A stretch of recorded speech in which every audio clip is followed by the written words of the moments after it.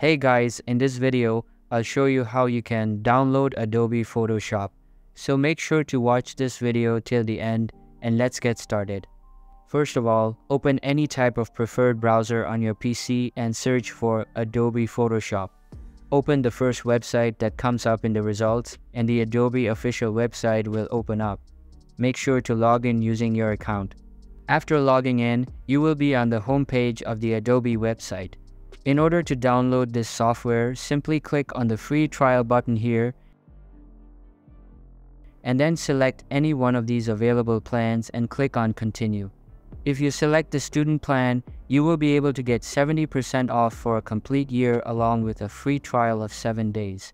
So just click on the continue button to download it. And that's how you can download Adobe Photoshop. Hope you liked the video. Thanks.